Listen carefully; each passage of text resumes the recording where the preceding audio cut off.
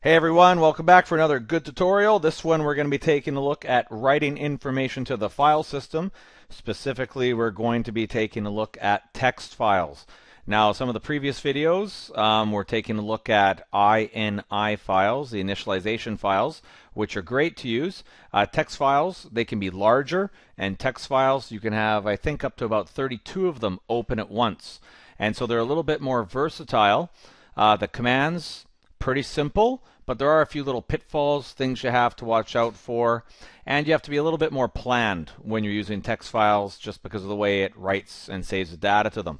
So let's get right to it. This is going to be the first of a couple videos. I'm going to be looking at these ones here, Simple Save and Simple Load. Remember, these projects are available on the website, right? So you can have the code. Let's go look at Simple Save and write to a text file. So you'll see here, this is all the code for this writing. And Gamemaker has a script called file text open write, which basically opens a text file for writing. You give it working directory plus, you name your file, okay, test.txt, and this script will send you back a number. If all goes well, you get a number back, an ID for this file. So maybe it sends you back 176, maybe it sends you back 302. If something goes wrong, though, it's going to send you back -1. So you'll see here I do a little check. If this file ID variable equals -1, something was up with the file system. It didn't work. Good programmer should always take care of that. I didn't really do much here other than show a message, but you'd have your handling code there. Now, assuming everything went okay, you'll skip this chunk of code and we'll get to the writing.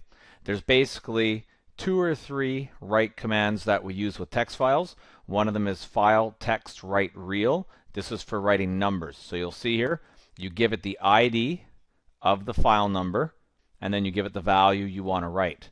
And when you're using write real, it is expecting a number, so I'm writing number 99. Then I'm writing another real number to that file ID, 789.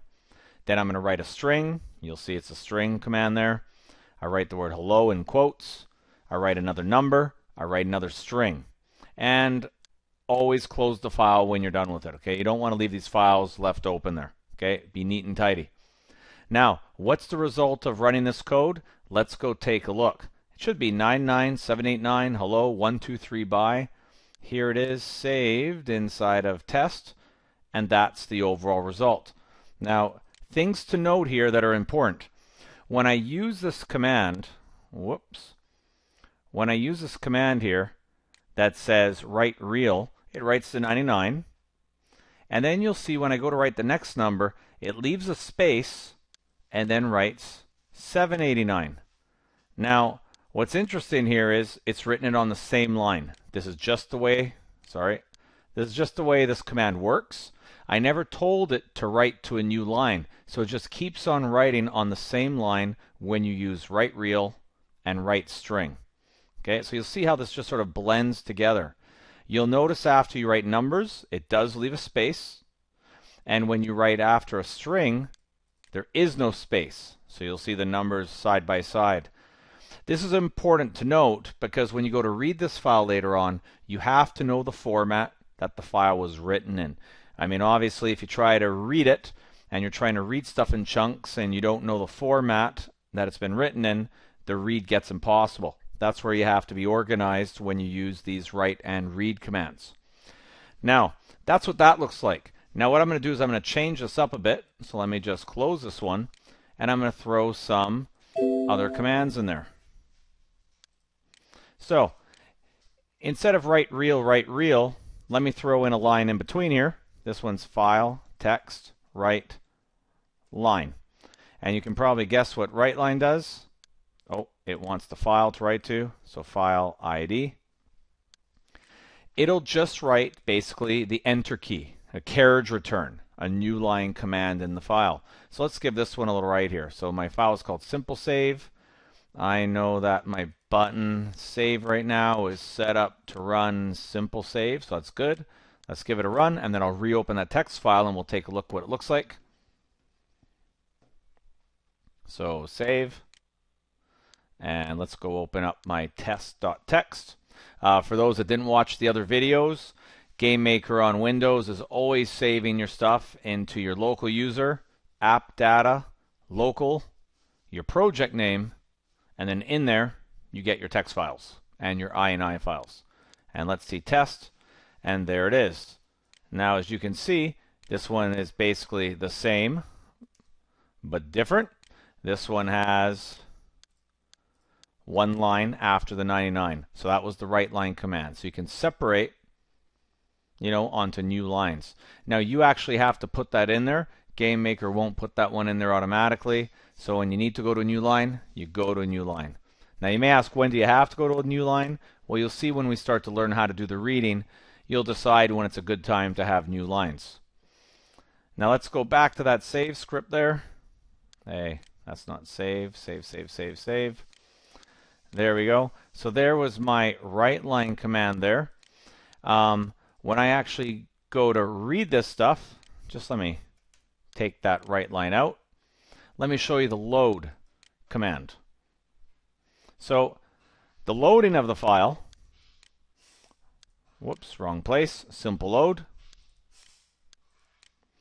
The loading of the file is very similar. There's obviously a command to open the text file for reading. I should put working directory there. Even though it doesn't actually matter on Windows, it'll work either way. Okay, I see a lot of tutorials where you're supposed to have that in there. The same idea, if it's a -1, we have an error, handle it. And now here's my reading of the file. Now, notice what I do here. I use file text read real. You are supposed to know what you're reading.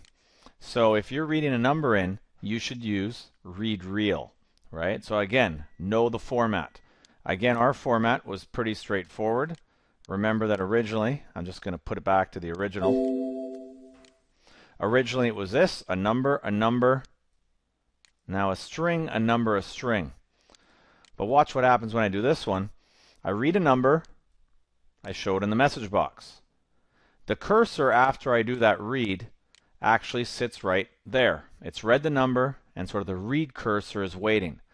When it goes to read the next real number, it'll read that number and the cursor is going to sit there. Now I go text read string. Now let's just see what this does and what it spits out. I mean, there's really two options here. It's either going to pick out the word hello, or it's going to pick out hello 1 2 3, or maybe something else happens. So let's check it out. So here comes our load file. Tick, tick, tick. Let's load it. So there's that 99.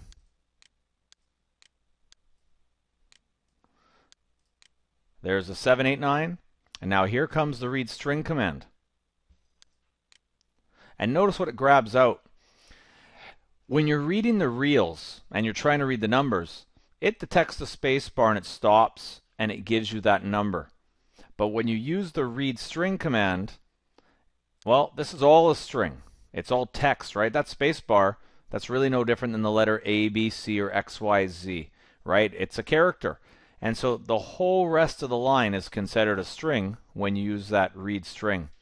And so notice what you get. You just don't get the word hello. You get hello 1 2 3 bye. Okay. So it's important that you know that that's going to happen, because you may have been expecting me maybe after reading a string to try to read a number and read a string, but obviously that wouldn't work in this case, right? So that's a nice one to keep in mind there, that read string pretty well just reads wherever you are, it's going to read the rest of the line. So now that we got that point,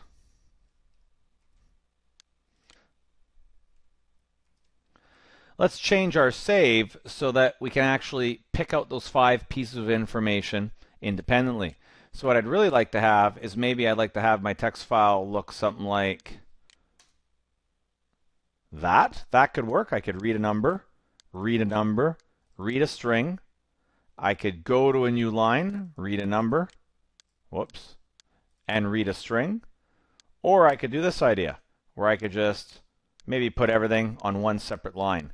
Read a number, read a string, read a number, read a string, and just go line by line, right? That way everything's separated nicely. So I'm going to do this kind of idea. So let's test that out in our save. Now when I want to do this one in my save, Let's go to simple save. Basically what I do is I have to keep doing this command underneath each one. So I'm just going to copy that, and every time I write a number, I could do that. That way everything is on its very own line. And once everything's on its very own line, when I actually go to read it with the simple load, all I have to do is change the way I write, right? So I've written, then I write a line, that's an enter key, so I go to a new line, I write, I go to a new line. I just keep doing that. Well, let's test that little save out. And it should give me a text file with everything on one line, so save. And then let's go back to the file and open up test. Everything on its very own line. That's pretty good. And then let's just modify the load quickly. And I've already hopped in there and done that behind the scenes. But you can see now I read a real number and I do a show message. I read a number, I show a message, I read a string, show it, etc., etc. Trying to read all 5 things. But watch what the output is here, because there's a little lesson to be learned. Is this isn't going to work like you think it works, because there's one extra command we need to do. So when I try loading now, yeah, it gets a 99. It works for the number 789, but when we get to the string, it doesn't work. And then it doesn't work, and then it's doing weird stuff, right? It's not quite working. So what was going on there that was breaking that? Well, basically, again, when we look at our file, is there's little secret characters at the end of every line. It's the new line, the enter key characters. You don't see them there, right? They're not symbols, but they are there. And that's causing a bit of a problem, because going to a new line actually requires us to say go to a new line. Now I know it worked with the numbers. So when a number is followed by a number, it works. But when a number is followed by a string, or a number after a string, it doesn't work. So good practice is just to give the command to go to the new line when you're reading between every line, and then you know you're not going to mess up. So here's how you fix this. I've added it here in simple load, and here's been the fix. The command is file text readln. Now the name of this file is the name of the script is very deceiving. It makes it sound like it's going to read a line, and it does, but really it should say like read to end of line and go to the next line is a better command name for it. So now after I read that number in, the readln command that comes after actually brings the cursor back down to the start of the next line. Then I read another number, cursor back down to the start. Read a string, cursor back down to the start. Read a number, cursor down to the start. And this just continues and continues, and I get my 5 values. I'm showing them as I get them. And this should work just fine now with these readln commands in there. Okay, no surprises. So load, number, number, string, number, number. Okay, and it's done. Now, those are some of the good pitfalls to this. It's nice to watch. That's your little intro video. I wouldn't stop here. I would watch the other few examples, because there are some common things you'll want to do, and maybe another pitfall or two to these, but that's at least the basics to get you started. We'll see you in the next video.